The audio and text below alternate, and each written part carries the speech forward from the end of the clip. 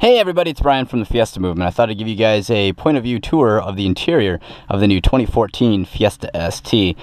First of all, we're sitting behind the driver's seat, and as you can see, we have door handle and mirror controls, rear window and front window up down, as well as window lock. Of course, typical armrest. Most of this stuff here is exactly the same as it was for the 2011 through 2013 Ford Fiestas. The only difference is this was silver on the previous generation cars, and this was black. They flipped the two, and it's something different. So headlight controls and fog lamps are mounted behind here. So it is automatic, turn full to the clockwise position, 3 o'clock position for automatic. Then there is headlights, parking lamps, and off. And then also if you pull out in parking lamp, headlight, or automatic, that turns on your fog lamps. So moving next to the steering wheel, it's typically pretty much the same basic format we had in the 2011 through 2013 cars. The only difference is the ST, this section here is slightly different. It's not nearly as I guess thick or as rectangular. It's more round. But otherwise, it's a very nice steering wheel, great position for your thumbs to fit, which give you access to the thumb controls. Over on this side over here, we have your My Ford Touch controls, which include voice activation in the center, next track or next preset over here is also phone hang up.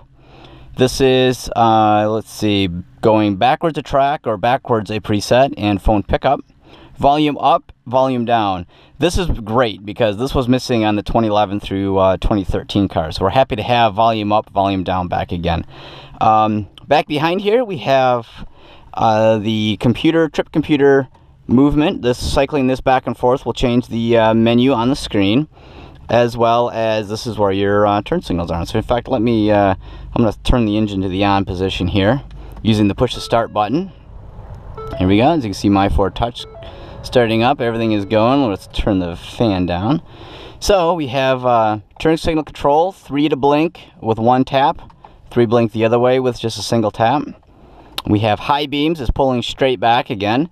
And if you see, I'm going to cycle the trip button here, and you'll see that the menu changes on the screen.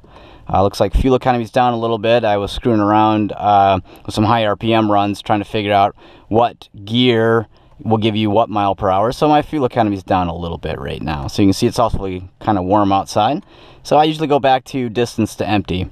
So also what is missing is over on this side here used to be a button which was the voice command button. That is now moved to the steering wheel. So that pretty much covers the stock here. And if you're familiar with kind of the more European-based Ford compacts, this setup with the stocks has pretty much been the same. It's been untouched. So over on this side, we have all your wiper controls.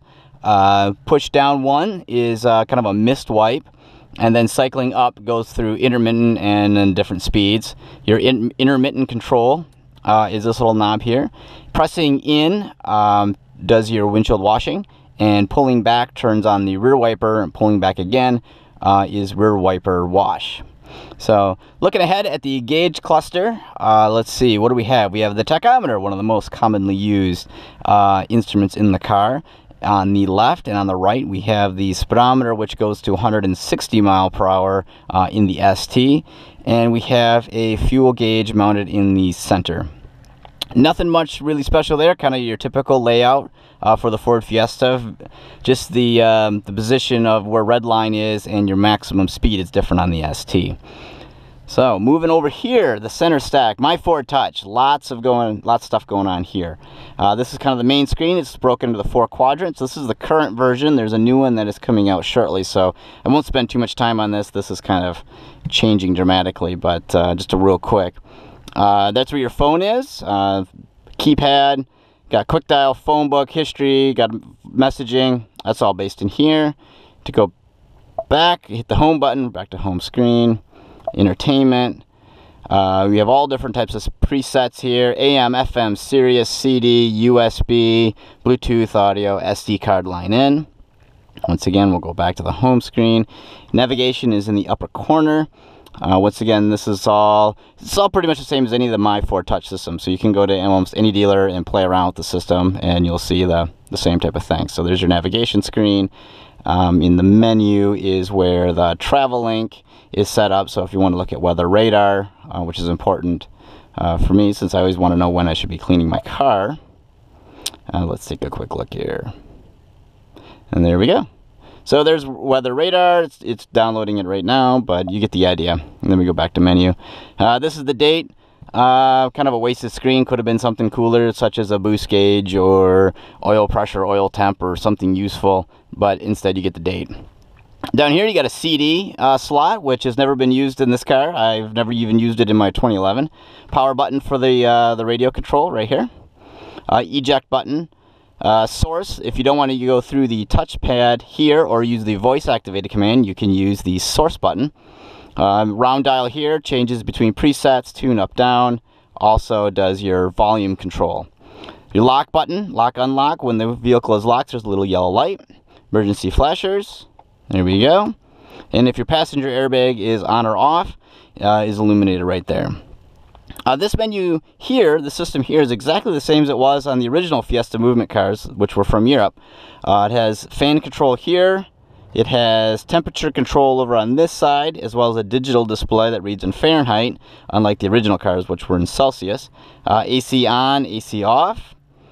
The different types of directional, where do you want it? You want dash, you want defrost, max defrost, recirculatory air, off, and floor.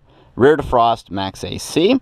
Pretty self-explanatory. If you set it to auto, the computer will take care of everything for you. You can also use a voice command using My Ford Touch to tell it what temperature to go to, and it will do it. Since we're in Michigan, this is one of the more important buttons we have. Heated seats. Yes, these things heat up extremely fast. This is driver's heated seat, passenger heated seat. And if you are into changing the color of your lighting, I don't know if you'll be able to see here, but we have a number of different colors that you can choose from in the Fiesta. This is the same as it's been through the 2011 car as well, and that has changed through this button here.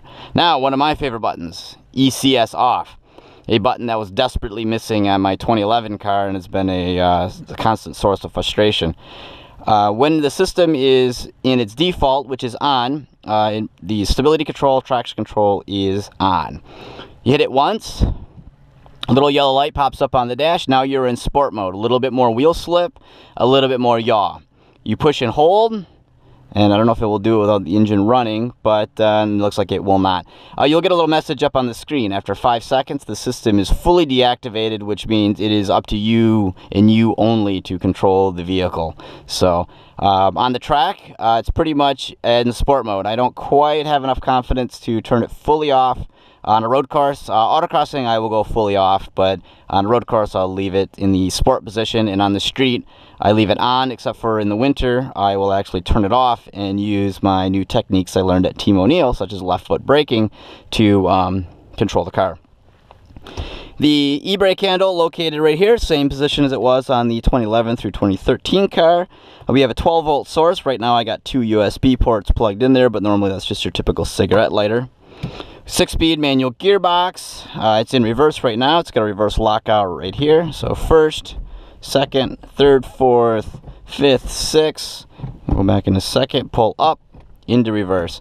So quite a wonderful gearbox. It could be a little bit shorter throws, a little bit tighter on the feel of it, but for a factory shifter, I'm pretty happy with it. So I will be changing it to a short throw anyway, because that's typically what I do. So moving over to the passenger side, I got a nice little lighting system that's underneath here in this cavity, which is just kind of gives you some extra ambient lighting. Glove box with owner's manuals located in there. Passenger side door and passenger side recaro.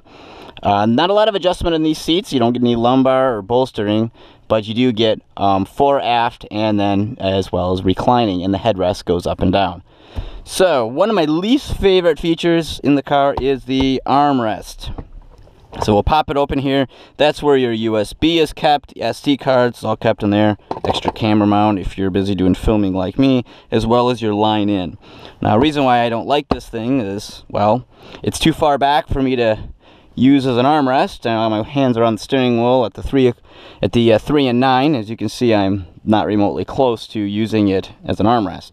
Now for shifting, if I go first, second, if I don't watch it, I will nail my funny bone right there. So I've disliked armrests for a long time, so I hope it wants me to, we'll just turn that back off.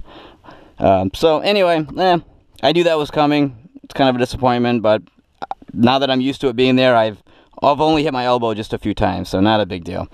2 cup holders, lighted ring in the center, and then in the back we have another cup holder in the back seat, and there are the 60/40 folding back seats with headrests. So that pretty much covers the interior. If you do get the optional sunroof, you do have the tilt option as well as slide option here, map lights, microphone for the sync system for voice commands and phone, as well as the mirror, which oddly enough is not self-dimming like it is in my 2011. So anyway, there you go. That pretty much covers the interior of the 2011 Ford Fiesta ST. So I hope you guys enjoyed it, and